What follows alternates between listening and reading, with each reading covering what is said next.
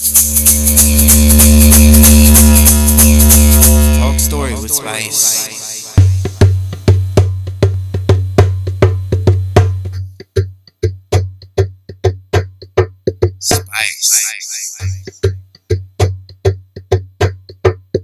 Island Spice.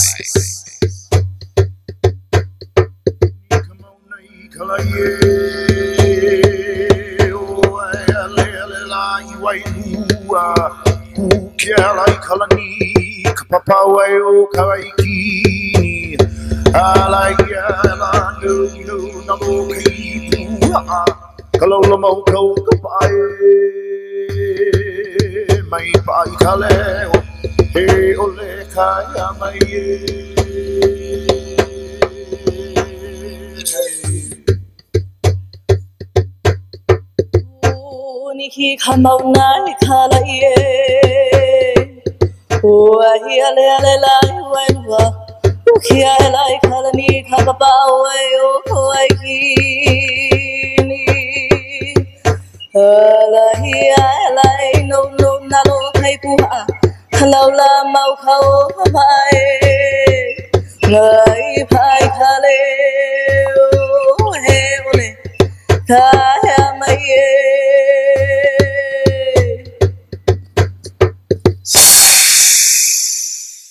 Aloha guys, welcome to another episode of Talk Story with Spice. I'm Spice, your host. Today we'll be learning herbal medicine, and so my goal is to give you a deeper understanding of how medicinal plants work, how they affect you in their job, and administering them. Then you'll be getting a deeper understanding of herbal medicine and plant medicines and how they work.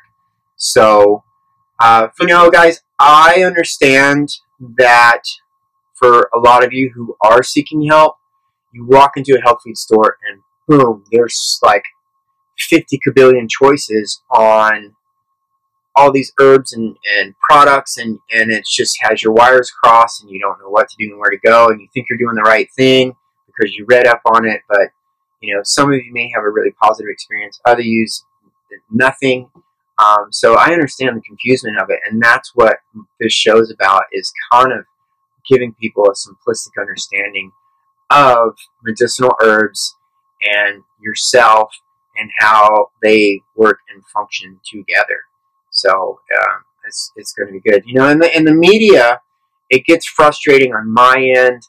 I have heard and read the possibility of shutting down health food stores, shutting down, things of just medicinal plants being available to others.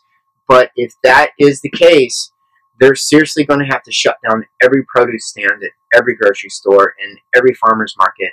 Why? Because every single vegetable and fruits have a medicinal factor, have a medicinal property that affect your body in a positive way.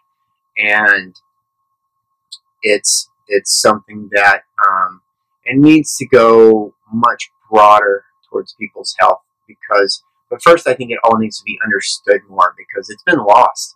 And so helping others with natural medicines, I've seen it where it was foo-foo, witchcraft, whatever, to now it's just gaining popularity daily.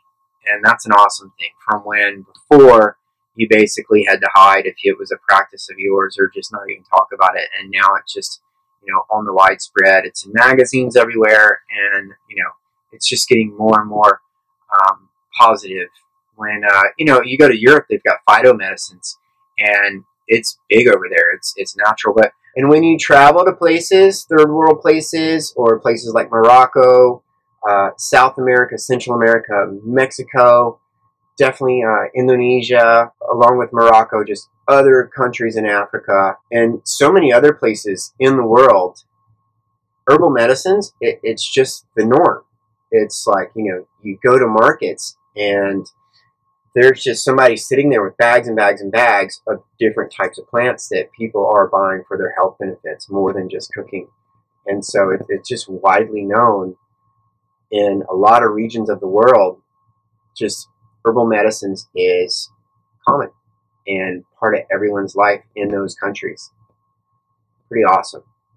I hope it becomes that in the U.S. and other U.S. influenced countries that I feel have lost that knowledge or that part of life and having it in their life, and that lifestyle of having herbal medicines is part of their daily world. So hopefully that comes back and becomes the norm again. So I'm sure at one point it was, especially Native American and Hawaiians. So and throughout the Caribbean, it's the norm. And there's still places that I have been, in the Caribbean that herbal medicine is definitely still part of the culture. And in Hawaii, it's here. It's just not as abundant as it was and as it should be.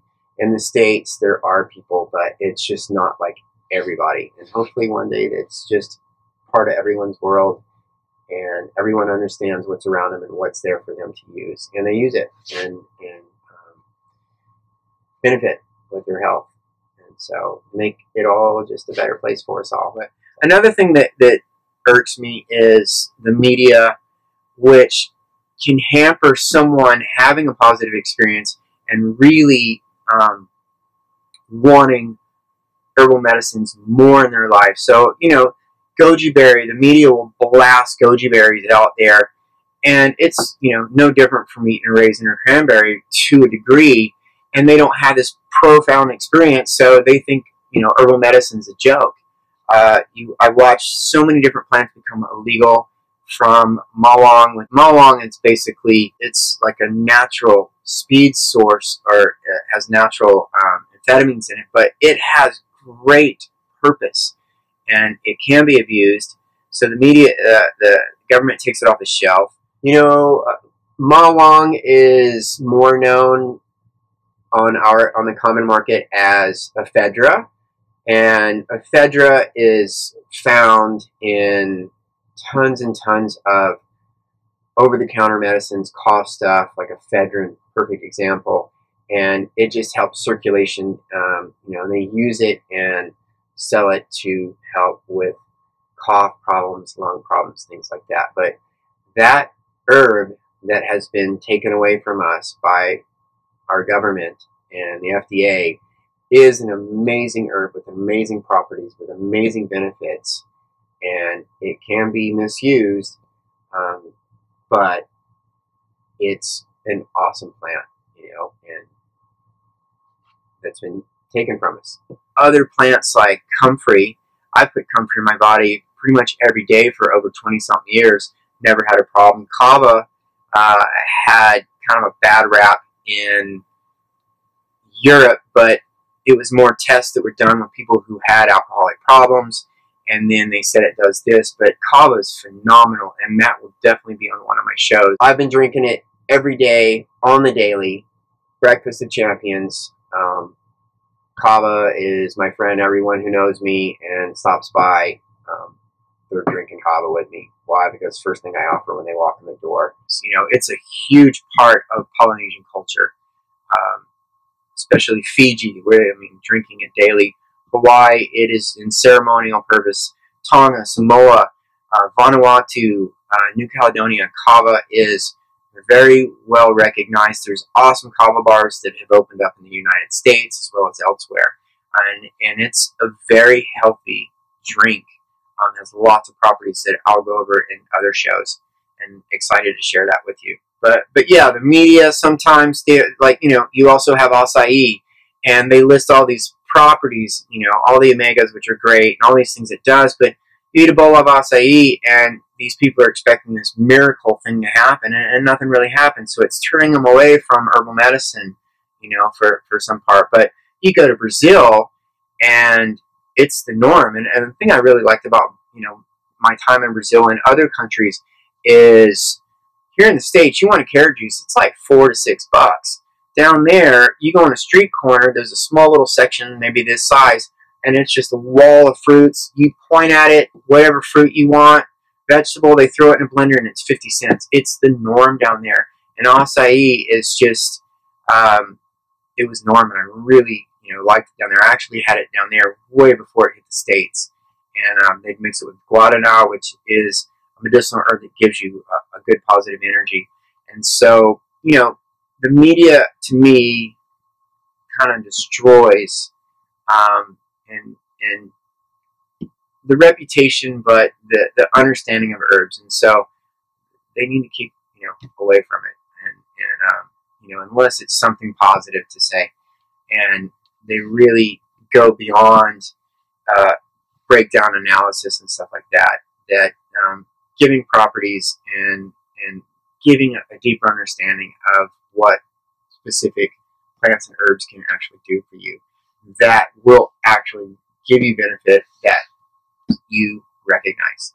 You know, on the subject of culture, it's been a blessing living here in Hawaii for a long period, majority of my life.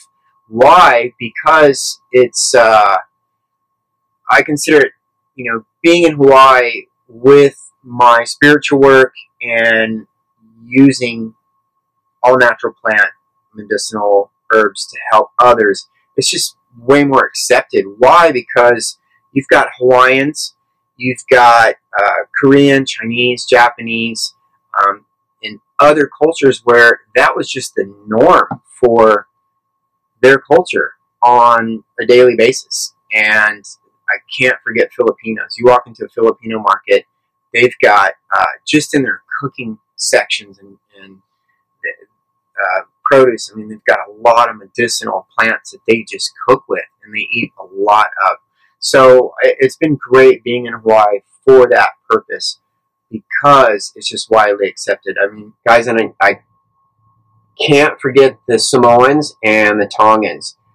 They are a definite culture that uses herbs that they know about. I mean, I'll see them here in the woods harvesting certain tree barks and stuff. Even when I was in Samoa, I was on a surf trip, super deep, outer islands of Samoa. I was so impressed because the little kids knew all the plants around and how to use them for medicines. And that was so impressive to me, because you definitely don't see that in the States, on the wide, where all the kids in school know the plants around them, the trees around them, for their health benefits, or, you know, if they get a cut or something like that. And when I was in deep outer island Samoa, like, the kids knew every single plant around, and that was just awesome to see that. And that was years ago, on an epic surf trip and dive trip, spearfishing trip that I took. So yeah, pretty impressive. The Tongans, Samoans, and Polynesians, Micronesians, Melanesians. It's just, herbal medicine is their norm. You know, times when I was in the United States working on people, I just kind of let my work carry through someone's positive experience and telling others. But I know for a fact that others in my field of work, there was some struggles. You know, it's considered, you know, hippie stuff, or, you know, bunch of hogwash or whatever. But there is an effectiveness with it. And so I just kind of let people experience my work and word of mouth, and it worked fine, and I helped a lot of people there. And I send stuff all over the world, every single continent and country I've sent from this little medicine lab, natural herbal lab that I have. I've sent all over the world, you know. So, but, you know, like I said, being in Hawaii and all the cultures that are here, it's just been great because of the history of herbs throughout hundreds and actually thousands of years of being utilized by so many cultures around the world. I would say every culture, you know, even Caucasian from Europe. Herbs was an everyday thing at one point in time, and very well recognized for use and utilization of. First things first, you've got to look at herbal medicine that if you look at culture, in my opinion, culture came from what? It came from plants. And it's why so many cultures developed in the manner that they did, from the food source that they did with the cooking, all the way to the cloths they made and the dyes and the patterns of the dyes they created on the clothing, to their homes that they built, tools that they made. It all came from nature. You know, and along with herbal usage culture, like I said, from crafts and things of that nature, you know, it also goes into a long, deep history, especially African. You've got hoodoo and voodoo, curio, which is more white magic rather than black magic, you know, and then it goes all the way back to biblical times. You've got witchcraft, things like that. So, you know, and this includes like over 100 or more different herbs in the Bible that I've worked with and, you know, is available for us, that's been used throughout history. You know, herbs have such a long history for blessing mankind with medicines and helping us and being there for us. So herbs have had their place throughout history for so many different things, from medicines to just a whole array of different uses, and how they're used. How they're used medicinally, whether it's an oil like aromatherapy, things of that nature, externally, internally, and so on and so on and so on. So I look forward to sharing a lot of that with you in the upcoming shows. And then it goes all the way up into now, where if you look at cooking, for example, you know, the perfect example is a Thanksgiving ham. Like, you know how you see the picturesque, perfect honey-baked ham with cloves in it. So, of course, the cloves is a flavoring agent, but really also what it's doing is it is killing kind of bacteria and other unwanted things in the meats for, you know, to also enhance digestion. And that also goes with rosemary. I know a lot of my friends who cook certain roasts from the, you know, whatever they hunted and harvested. They're making roast with rosemary, and rosemary is just full of different medicinal properties. So not only for its flavoring agent with cooking, but it as well has antibacterial properties from the oils that it yields, and it helps digestion, and it helps get rid of bacteria, unwanted bacteria in the meats. You know, it's fit for the queen. Back in the day, rosemary was really prized for royalty because they would actually drink teas of it, the queen. And I actually know rosemary is the queen's herb, and it promotes circulation, so it actually promotes inner beauty outwardly, and it enhances digestion, it promotes circulation, and it cleans the blood. It has so many different properties. So that is also a very well-known property with just culturally medicinal herbs with the foods and things of that nature. The big one, guys, is garlic. Who, you know, hasn't had garlic on their food? I mean, garlic, you know, Italians are so known for their dishes, pasta dishes. A lot of people cook with garlic, and I will give garlic some credit for being a very powerful herb. It's just more than your flavoring.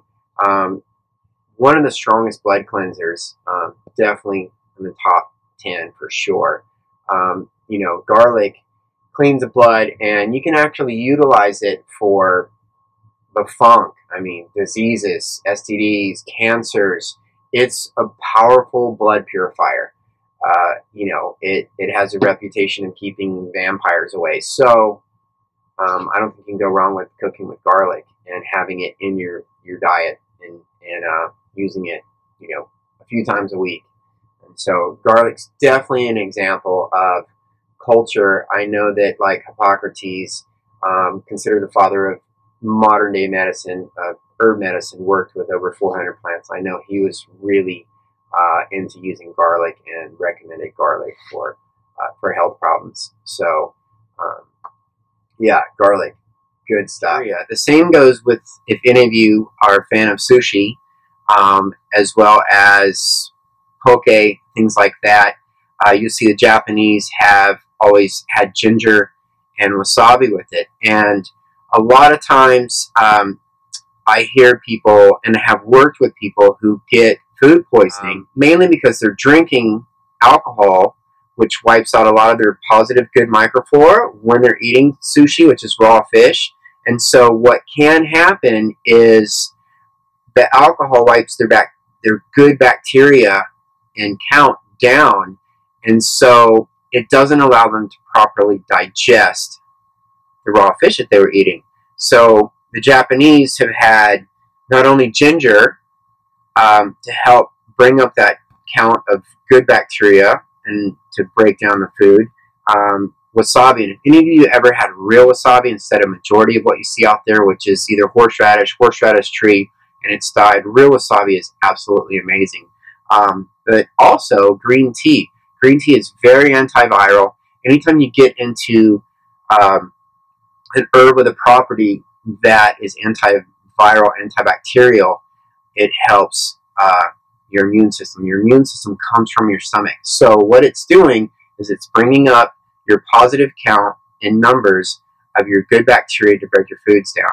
And so a lot of people I deal with, I ask them when they do get food poisoning from raw fish and sushi and other meals that they're eating, it's really important, like certain herbs, think about it, like with Thai food, you've got lemongrass, you've got basil that they're adding to their foods.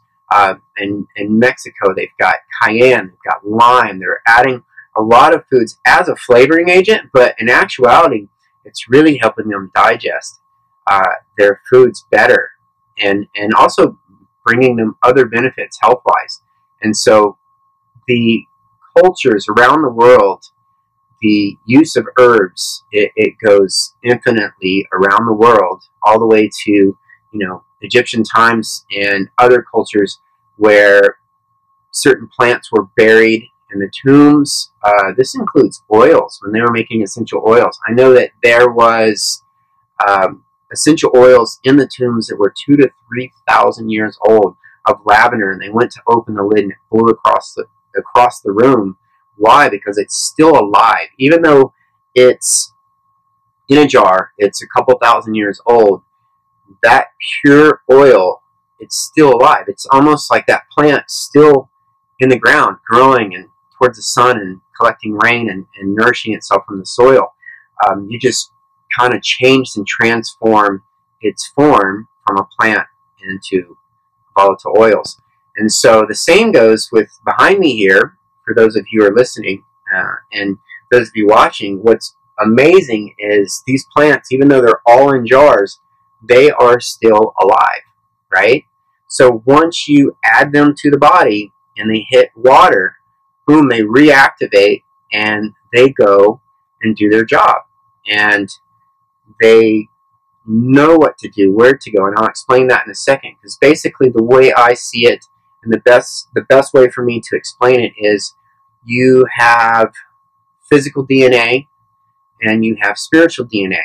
So plants will grow in the form of generation, basically, as the seed that they were, just like you. Your physical DNA is, you've come basically as a seed and grown to look like physically your mom, your grandparents, your dad, someone down your lineage. But then there's spiritual DNA. And the spiritual DNA with plants is just like, you've got to look at it, all of you. All of you are absolutely amazing, absolutely beautiful. You all are here for a certain reason, a certain purpose. God brought you here for something very specific, if not more than one thing. And you have to really equate that we need peasants and we need kings. And sometimes people just don't want that responsibility that the king would have, or the president, so to speak. But the peasant is needed to make the whole system work. And when it comes to that, everyone should be loved and respected equally. And so when it comes to plants, their spiritual DNA, basically you look at as their properties. Okay, so when it comes to plants, what is amazing about plants, like I said, is, with the spiritual DNA, is they just know where to go. Whether it's your liver, your kidney, go and help your stomach, feed your whole body with nutrition, clean your blood, go to your brain, go to your heart, pump circulation through your system. Other plants, spiritual. They know exactly what to do, where to go, where certain emotions are hiding, and they know how to get into those emotions and open them up and kind of free you of those emotions, which is amazing that that's available and out there for us, you know, and promoting circulation externally, internally.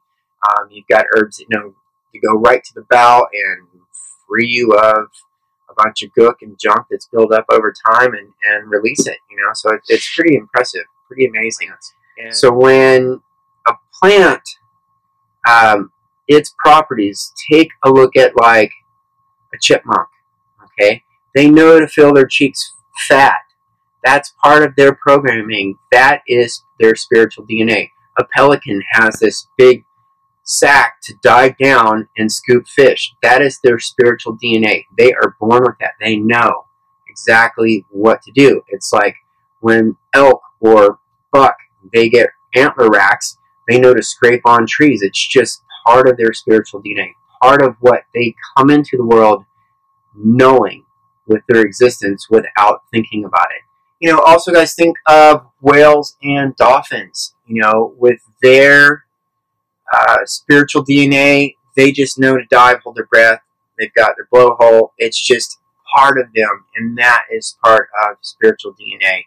With whales, just look at their migration. I mean, they come here to the islands in Hawaii and travel back to Alaska, Canada area, and thousands of miles. They send song to one another.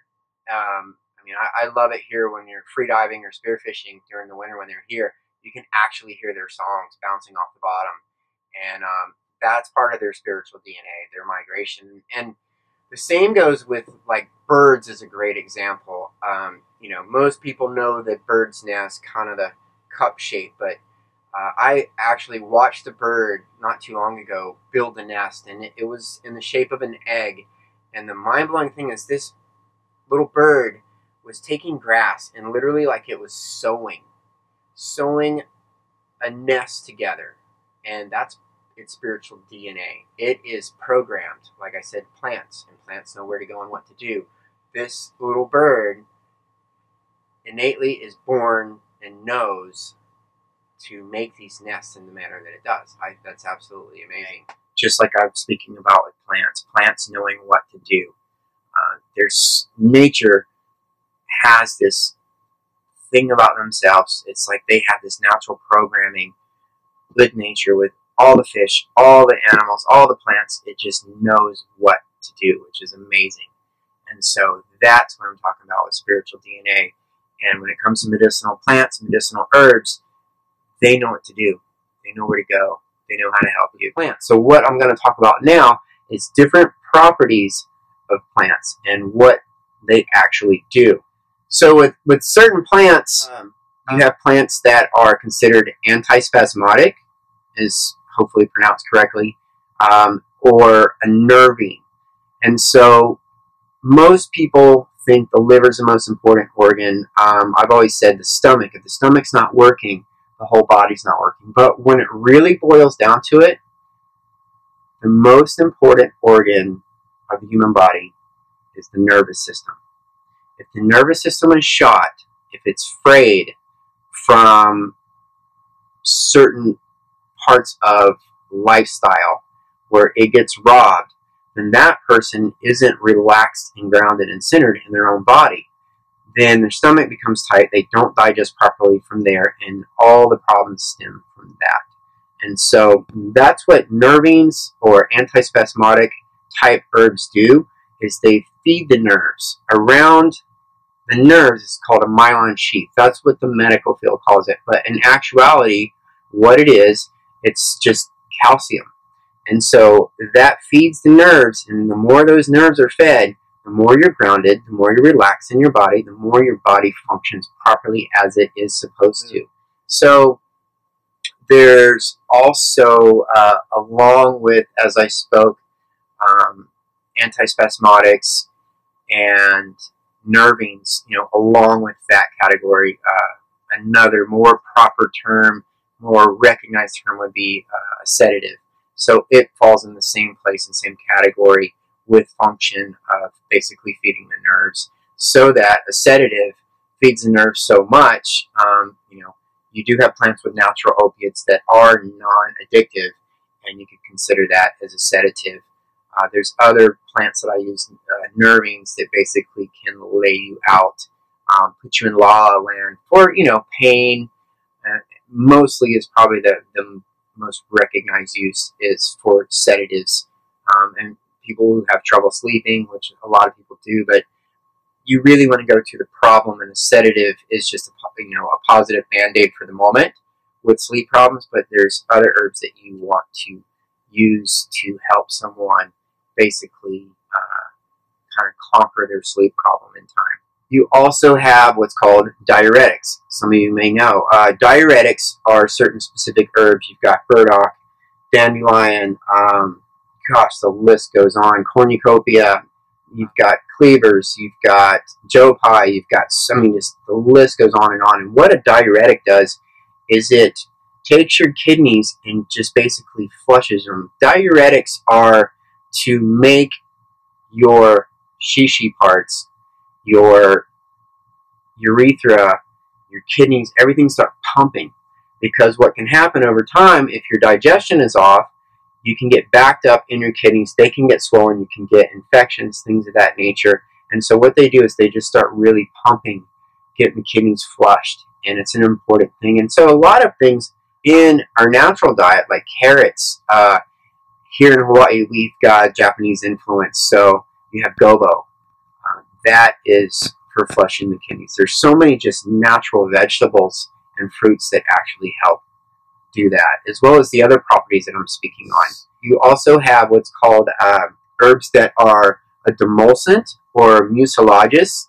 And so to give you an understanding of that, what it is there's a flower here, and I put it in water, and I don't boil it or anything. I let it sit, and in about 30 minutes to an hour, I spoke about it in my first show, you get a gel substance that you can actually see in the jar. And so what that does is lubricate. So for your mucilagus properties, or what's called a demulcent, basically it coats. For those of you who have stomach problems, it brings relief. If you do have a kidney infection, it helps coat that area and bring relief as well. The urethra tubes, it can also in time coat the bowel, which is what some people need who are consistently constipated. It's amazing what people deal with that I've worked with who haven't even gone to the bathroom once a week. Some even people I've worked with haven't even gone to the bathroom in 1 month, only one time. And so those type help with other herbs. Then other properties that are there that herbs will offer us is a big one is called an alterative.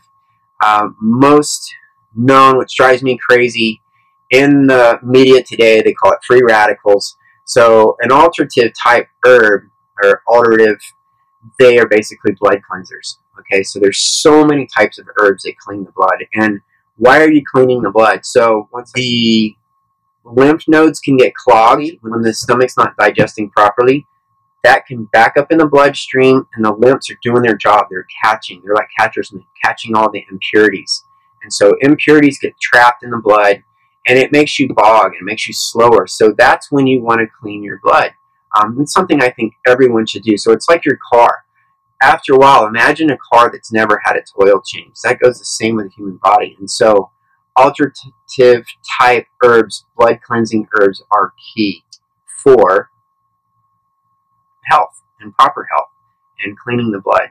And so that's another property. When it comes to flushing the body, the bowel, you have what's called an apparent. You have a laxative, which is a term that most people know about, and then you have a cathartic. So they all do partially the same thing. One's just stronger than the other. So when you work with what's called an apparent, those are mild laxatives. That's for someone who just needs kind of a light kickstart. It's great for working with children because children's systems are so much more delicate than an adult.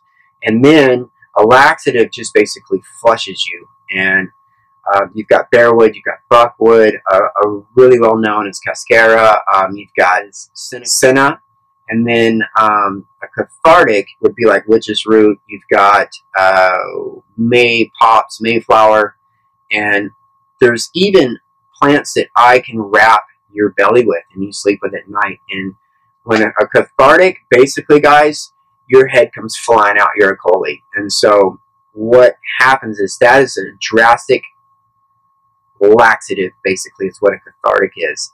A cathartic is basically like, it's just a powerful laxative is what a cathartic is. It just steps up the game of a laxative. And it's needed when there's people, like I said, there's people that haven't gone in the bathroom literally in a month. And so that is super toxic. Why? Because all that's backing up in their system. And it's very common. You'd be surprised at how many people deal with that. And a lot of that stems from emotions. But you have to get that flushed so that the mana, the spiritual energy, starts to move again, so it gets their body flow going. And it's very common. Okay, and then there's herbs that are really needed this day and age, and they've got kind of multiple uses. You've got antibacterial, you've got an antiseptic. Those are obviously for cuts and wounds, as well as your immune system. So there's certain herbs, I mean, the most widely known on the common market, there's way better ones, but they're really good as echinacea. There's different types of echinacea. And then there's golden seal.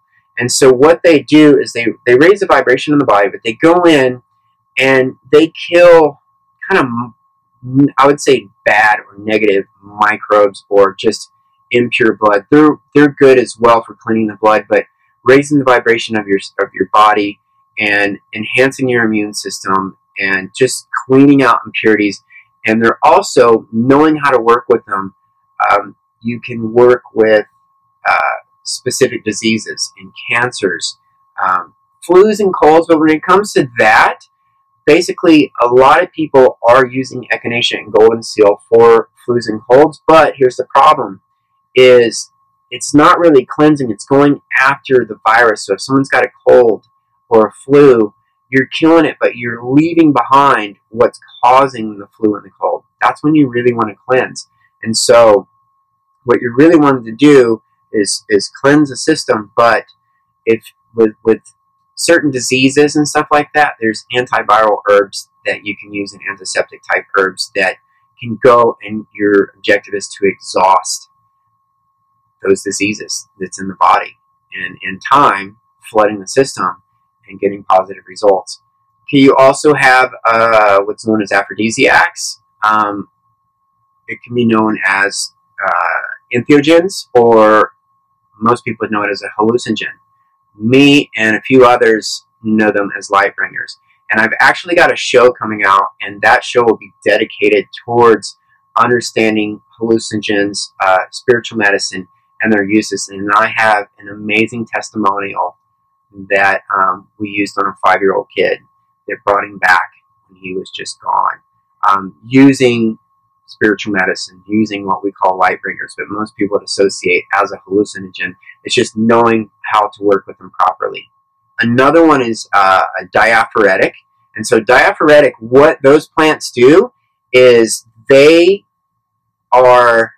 make you perspire, and your objective when you drink it is you drink it hot. And so it's also a cleansing cycle. So when I'm doing a NEPI, which is known as like a Native American sweat lodge, I like to drink that, and you can utilize those, because if you gotta imagine, it's like literally shoving a wall of water through you, where you're getting this power cleanse and detoxing out of your system, and using that with other type of herbal programs for people who are on drugs and we're trying to get them off drugs, and other problems.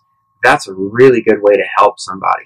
A positive herbal property is what's known as an astringent, which is the best example is green tea.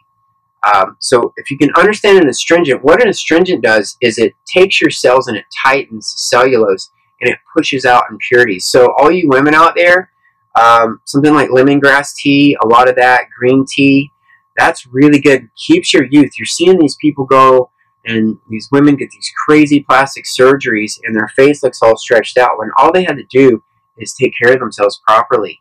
And they'll hold their youth, especially using herbs and stuff like that, and teas with astringent properties. The Japanese women never experienced menopause until Coca-Cola apparently came in the country. And their skin's always so good when I've been all over Japan, and it's because they're always constantly drinking green tea and other herbs with positive properties, like with astringents in it. So you've also heard, I'm going to tan your hide. That comes from basically using oak bark and boiling it down. And so as a bow hunter and hunting deer, when you want to preserve the hide, using an herb that's high in tannins, which oak bark is, it's basically causing those cells to tighten up. And from there, you are preserving that skin and preserving the fur. There's other ways that you got to preserve the fur so it doesn't fall out, or the hairs on your skin pelt. But that is what you're doing when you hear, I'm going to tan your hide. So basically what that means is I'm tanning the hide. And so that is what that means. Other herbal properties, you have emollients, and emollients are your friend externally on skin. And it's basically looked at how I kind of spoke about mucilaginous herbs or demulcents. It's more of mucilaginous demulcents for your skin and skin softeners. And here in the tropics, here in the islands, there are really good herbs when you know how to work with them that are good, really good for softening your skin. And you know, most emollients go with certain carrier type oils, or oils that come from, you know, plant materials. Like shea butter is one of my favorites. That's a great oil for doing bodywork massage, but it also, what a lot of those oils do, and if you mix them with certain herbs that have skin softeners as well, then they soften the skin, but they hold moisture. For a lot of people who have drier skin, you're dealing with drier skin because you're evaporating your water content. You know, so emollients are your friend for basically holding your youth and keeping your skin nice. Oh, and then there's what's known as an expectorant. An expectorant is something that just helps pull phlegm from your chest when you're coughing, and lots of pressure on your chest, and lots of goop that's added up over time. An expectorant is more known for pulling stuff out of your lungs when you're congested. You've got low plot, you've got other types. Ipecac is one that helps pull stuff out. Cardinal leaf, lobelia, and what they do is they just go in and help pull. Even actually smoking sage, white mountain sage, can help pull that stuff up and open the lungs for breathing and stuff like that, and expectorant. And so there's tons of different herbs you can use. Horehound's a really well-known one for coughs and just lung problems and things like that. But a lot of times when it boils to lung problems, it's spiritual energy trapped in the heart. And then amenagogues. Amenagogues is basically herbs that tone the female regions. There's other herbs and properties, you know, that do that, but that's one specific character of herbs and personality of traits of different herbs that come to mind is what's known as an amenagogue, which is basically a specific type of function for herbs that tone the female regions. You know, that's really needed for women to just be clockwork in their cycle, you know, so that it prevents cramping and everything just in check and in flow. It works. So it works properly and nice and smooth. Another is a nutritive. And so a nutritive basically is nutrition. And so you've got nutritives that are basically high in vitamins, high in minerals, high in calcium, high in iron. That's basically what a nutritive means. So you've got kelps and tons of different herbs. A good one is gopher weed, or nettles is a very well-known one, and that is a way of getting lots of nutrition, natural vitamins, and so that's what a nutritive is. Other properties of medicinal herbs, pretty simple digestion, a digestant, I can't even say it correctly, and you have carminative, which basically helps you expel gas and break your food down better in digestion. The most widely known one is ginger. You've got fennel. Other plants that are antiviral, like lemongrass, I consider a digestant. So many different plants, like I said, rosemary, all these different plants that are culinary herbs, people don't realize they are helping you break your food down better, to prevent, your food sludging up and maybe giving you food poisoning, making you sick. So it is awesome to throw, whatever flavoring agent, natural plants for culinary purpose in there. You've got thyme, thyme, whatever you want to call it. Like I said, lemongrass, you've got sages, you've got all these different culinary herbs.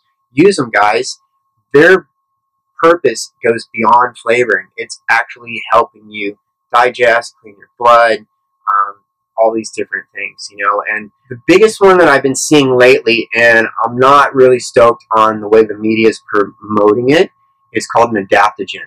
Okay, and I'm even hearing people coming to me and they're like, oh, this doctor said take this adaptogen, and I'm looking at it for what? And they're promoting it as anti-stress, but really those adaptogens that you read about, ginseng is the biggest one that is there, but an adaptogen really is what you call a catalyst type herb.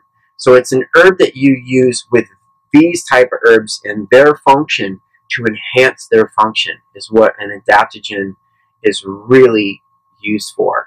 And I would consider it and call it more of a catalyst herb is the proper term that I would give it. There's also a big one, anthelmetics. Basically, those are for worms and parasites, and those are huge. There's so many different well-known plants for those. Black walnut, the hulls, the leaves. Wormwood's probably the one that's been used for centuries. And then there's just tons and tons and tons of different ones. There's really good ones here that grow on the islands that I use to help people. Inikio is a really good one. And you just use a little bit. Neem is a very well-known one. So there's tons of different anthelmetics, and what they do is they just go in and they just kill the parasites and the worms and help flush them and rid them from your body, or your pet's body. And so when it comes to herbs, like I said, these are alive, even though in jars. You've got different. You have different forms of the herbs that I will be doing in other shows, and what you're doing is you're basically taking it from this form, basically from a plant, and you're transforming it either into an extract, a pure oil. Smoking is another way. One that I love is the frequency, and that's my next show. I'm excited to share that one with you guys because the frequency is something that all you guys can do, and a lot of you can do with yourself, and even the non-believers in this type of thing, they can do this and they can have a very profound experience. It's something you can do with your kids. The frequency of the plant's going to be super cool to share with you guys, so I'm super excited to share that in my next show, to give you guys an understanding of more of what plants have for us to offer with health, and spiritual health is what those frequencies are for. And then there's ferments, which is more cooking and stuff like that, but those krauts, and they develop good bacteria for digestion. So you're just taking a plant, whether you're taking it in tea form, or the best for me when people come to me is powdered. Okay, so if you're taking herbs and you're wanting results, it's not like once a day. Okay, so when you're taking herbs for a medicinal purpose to achieve helping a health problem that you may be dealing with, you're wanting to take 3 times a day. Okay, sometimes when I'm dealing with cancers and diseases and other things like that, I start stepping that up, 4 or 5, sometimes 6 times a day. It just depends on what's going on. But a level teaspoon in a cup and a half of water 3 times a day. I usually say morning, noon, and sunset. And where you get results when it comes to medicinal herbs is flooding the body. And that's how you achieve positive results with herbal medicine, plant medicines. And so, yeah, good stuff. For me, I'm not really big on teas for administering as medicinal properties. I'm more like teas just, you're getting medicinal properties from it, but, I more look at teas as for enjoyment rather than really going full force and giving the medicine. It all depends, Another transformative thing to do with plants is externally, you've got oils, but also salves. That's a well-known, long-time thing. We were making when I was young. You make it in mutton tallow or hog lard, and what you're doing is you can use, this day and age, you can use natural carrier oils like olive oil, macadamia oil, and you're putting the plants, and you're just basically heating them up to where the properties are released into the oils and using it on your skin for whatever problem you're trying to address. Each plant, and this is my weak point, and I hope that if any of you are getting into herbs or plants and farming, there's a universal language with plants, and you have a genus and a species. So Latin is the universal language, and basically what Latin does, you've got a genus and a species. So like, let's take peppermint, spearmint. They fall under mentha. And anything mint in the mint family has a square stem. That's how you can recognize. And then the species is something that gives it recognition, and that's my weak point. I really, really appreciate native botany. For me, like Hawaiian, and Native American, they're really good at kind of their own classification and description of a plant for recognition. So you take, let's see, Copico. So it means two sacs. So along the midrib, which is the line, the main vein, and it feeds the veins out on the leaf, there's holes, right? The sacs. And Copico means two sacs. So there's sacs all along, and there's a little mite that lives in there, and it actually makes that plant exist. Without that mite, it doesn't exist. And so the Hawaiians gave name to all their trees, like kukui, which means light, and that's what they made light from the oil. And then koa means strength, and it has properties, medicinal properties as well, but it was used for a bunch of other things, and so it's just known for its strength as a wood. And they just had their own classification, which I really appreciate, the native plant classification, the native botany. Pretty impressive. And if you are going to get into this, go beyond my weak point and make it your strong point, and learn Latin and study it up, because it will help you through identification. And when it comes to herbs and medicinal plants, if you are out in the field and you are wanting to pick your own medicines and things of that nature, I'm assuming it's kind of like a drug dealer. Don't know you, don't show you. Basically meaning, if you're not 100,000,000% positive that is that particular plant, or what that plant is, don't mess with it. Don't put it in your body, because it can cause harm for maybe the last time ever. And nobody wants that for you. So yeah, study up. And there may be an herbalist in your area that would know the plants and can show you. There's a lot of great books out there, I'm assuming, with photographs that can help. But there are plants, like in the hemlock family, so many plants look alike. And, you can have carrot seed in a hemlock, and you pick the wrong one, it's your last time picking a plant if you're going to ingest it. So make sure you know 100% what you're picking and putting in your body.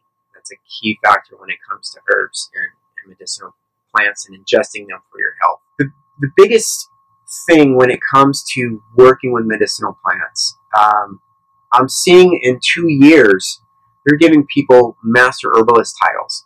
They've never even seen the plant, pulled it out of the ground, worked with it. They just read a book, and they've been given a title. I've worked with over 11,000 plants, thousands of people, and I still to this day will not give myself that title as a master herbalist.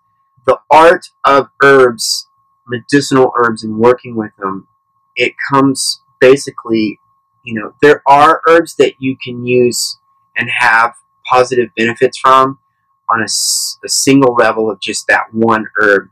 But I like to kind of create a symphony orchestra of harmony and mix specific herbs for that specific problem to make it that much more effective. And that is the art. And the only way to really know that art is to work individually with each plant. So when I say I've worked with over 11,000 plants, I've literally put them in my body and worked with them, or on my body. I'm not going to ever give anybody anything that I haven't worked with. And so that art is something that comes with time and working extensively with that one plant until you have a relationship with it, and then you move on to the next one. And so working with these plants and then putting certain plants together, because when you're mixing, some of them could be a quarter teaspoon, some could be 6 parts, and then one is 1 part and 3 parts. It's just knowing each individual plant. And how do you know them? Because you've worked with them. You've put them inside your body. You've worked with them for days or weeks and understood them more. You've developed a relationship with them. And that's a key factor on really the whole purpose and reason behind using herbal medicine is the art of basically formulation is what it is, and mixing them before you're given to someone, rather than just reading a book and saying, yeah, I'm an herbalist or a master herbalist, and then you're giving people something. Because even clove or peppermint, if a person has an accumulated energy in their body, it can actually do damage, because if that energy is stuck, then those peppermints and those cloves can sit and not get digested properly, and that oils from those 2 plants can literally eat through the lining of their stomach and cause more problems. Spirulina, that's a well-known in wheatgrass, that can put acids in their body and cause lots of problems if they've got specific emotions built up. So knowing each individual plant before you're even thinking of giving it to someone or yourself.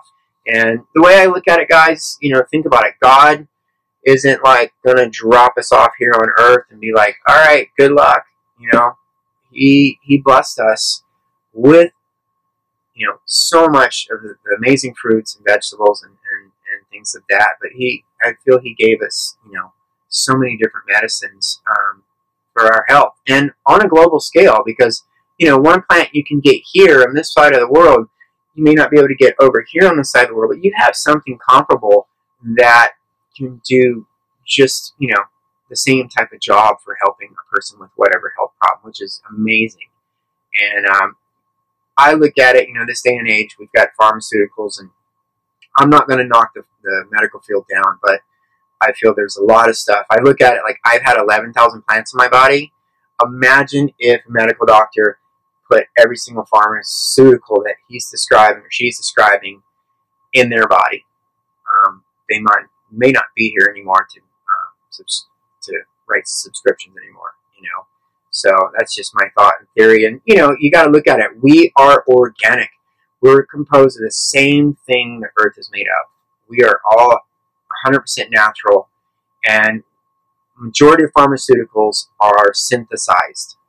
Meaning, let's look at it this way.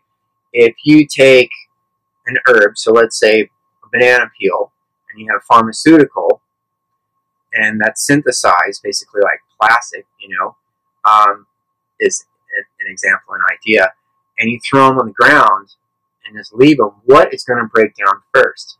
Okay, the same goes with your human body. What you're putting in, what can it break down completely and properly and absorb and utilize, and other stuff it just can't break down completely. That's where I stand with it, And so, there are pharmaceuticals out there that can be very helpful during specific times, but I think it's up to everyone to really address their own health and to take care of themselves. And so people kind of want to look outwardly rather than inwardly and taking care of themselves. The big thing as well with the media is that is a positive thing that they're pushing,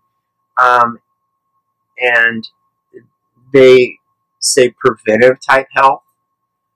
I'm going to be really straightforward with you guys, out of love and out of experience, that when it comes to preventative herbs, preventative health, preventative medicines, herbs and diet are wonderful, obviously, but I'm going to be straightforward with you. After working with thousands of people, taking on energy, on doing psychic readings and spiritually, doing work on people, and working with, like I said, over 11,000 plants, preventative medicine is, you're better off being true to yourself. Meaning, spiritually, taking care of yourself. Lots of meditation, I think, is the best medicine that will ever be.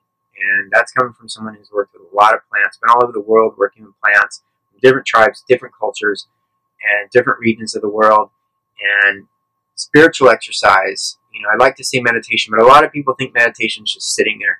There are spiritual exercises you can do that are so highly beneficial at helping you maintain your youth, maintain a positive energy, a positive vibe, a positive outlook on life. And so there's my love to you guys for taking care of yourself, and what I feel the true definition of for preventative measures, preventative health, health problems and things like that. So, guys, just be good people, do the right thing, tell the truth. It all adds up. Any negativity, because you don't think from here, you think from your whole body, and it's either positive or negative. And so, positivity is your best medicine, hands down, and always will be. Ooh, guys, and if you are stoked on today, I hope you are.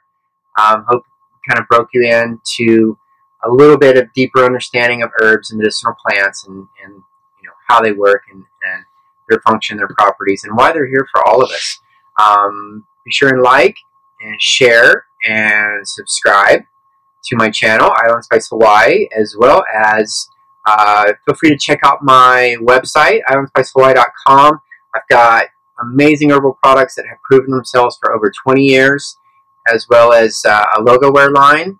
And you can follow me in my world on Island Spice Hawaii on Instagram. So that's at Island Spice Hawaii, as well as my Facebook, Island Spice Hawaii. So everything is Island Spice Hawaii. And so be sure and check them out. And once again, like, share, and subscribe. Hope you're stoked. So guys, I hope you've enjoyed this show, this other episode of Talk Story with Spice. And I look forward to the next show. The next show, guys, tune in. It's frequency. So I can sit here and talk about medicinal herbs all day long, and you're not really going to grasp it without the experience.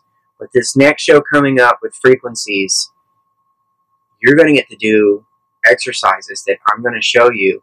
And a lot of you who are non-believers are going to have a profound experience. And what's cool is you can do this with your kids, your family, with yourself. And so, yeah, you can do this on your own, and it's safe. And if you are intimidated by what I'll be showing with plants, then I'm going to have other things that you can work with to get the frequency of, and work on yourself, and have a profound experience. And, you're going to see for yourself some positive benefits, and it's going to be super cool. So I'm really excited to share that with you. So once again, I hope you've enjoyed the show.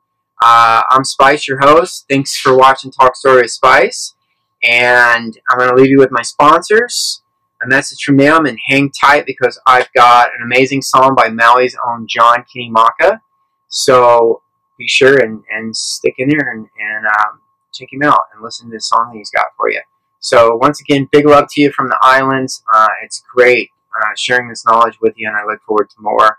And as the show progresses, I'll be having special guests on here. It's going to make the show that much more fun. But hang tight, because there's a lot of things I want to share with you before we get to that. So take care, everyone. Big love. And I'm Spice. See ya. Catch you soon. I'd like to give thanks and a huge shout out to Herbal Tea Company. Herbal Tea is an amazing all-natural tea company that uses organic and locally sourced ingredients from right here in the Hawaiian Islands. Both brewed and bottled in Hilo, Hawaii of the Big Island, with lots of flavors to choose from, Herbal Tea can be found at Island Naturals, Down to Earth, Safeway, KTA, and Times Supermarket, as well as all 7-Eleven stores. Enjoy an Herbal Tea today. A huge mahalo goes out to Hawaiian-Ola for their awesome noni juice shots. Noni fruit is the most widely known natural healing medicine throughout Polynesia. Used as a traditional medicine by Hawaiians for thousands of years, noni is recognized for its many numerous health-giving properties. These organic noni juice shots by Hawaiian-Ola are farmed and bottled on the Big Island of Hawaii and can be found in over 400 locations in the islands, as well as hawaiianola.com. And a special thanks to Our for their pure grade, high quality, handmade incense. Hands down, Our makes the absolute best incense available. Pure, clean, and balanced with infinite, heavenly, divine, exotic, and pleasantly beautiful scents and aromas to choose from. Be sure to check out their amazing all-natural hygiene products as well. Incense by Our is available at a health store near you or available online at ourmere.com. As for my surf sponsors, mahalo to Dakine for their awesome surf products, a trusted, loved, and recognized brand that originated right here in the Hawaiian Islands on the island of Maui in 1979. Dakine products are available at your local surf shop or their website, dakine.com. A definite thank you goes to Rawson Surfboards. Shaper Pat Rawson has been shaping surfboards since 1966, which includes shaping boards on surfing's most respected proving grounds, the North Shore of Oahu, since 1972. One of the most well-recognized Rawson surfboard moments is that iconic Tommy Carroll snap at the North Shore's infamous Bonsai Pipeline. Check out Rawson Surfboards at a surf shop near you or go to patrawsonsurfboards.com. And for my bow hunting sponsors, I'd like to thank ASAT Camouflage. ASAT stands for All Season, All Terrain. Be the tree or become the bush with ASAT's patented camo pattern that blends you into nature and masks you from the eyes of the game you're seeking to put on your dinner plate. Hands down, ASAT is the best functioning high-quality camouflage in the business. Get out in the field with your ASAT camo and see for yourself. Check them out at asatcamo.com. A big thank you to Cashtook Bowcraft for your handmade arrows. Cashtook Bowcraft makes not only handmade wooden arrows and bone broadheads, but also makes handcrafted self-and longbows, bone knives, fire starters, muzzle loaders, and more. If you're a traditional bow hunter, wooden arrows is the only way to fly. Be sure to check out cashtookbowcraft.com. And now I'd like to reach out and thank my snowboarding sponsors, starting with D-Curve. Guys, D-Curve is a cutting-edge eyewear and lifestyle company pushing you to explore your boundaries and defy your limits. D-Curve uses the same patented technology that NASA uses in space to protect eyes from radiation that blocks out 100% UV rays and harmful blue light. D-Curve helmets, goggles, sunglasses, and more can be found at dcurve.com. Check them out. You'll be super stoked you did.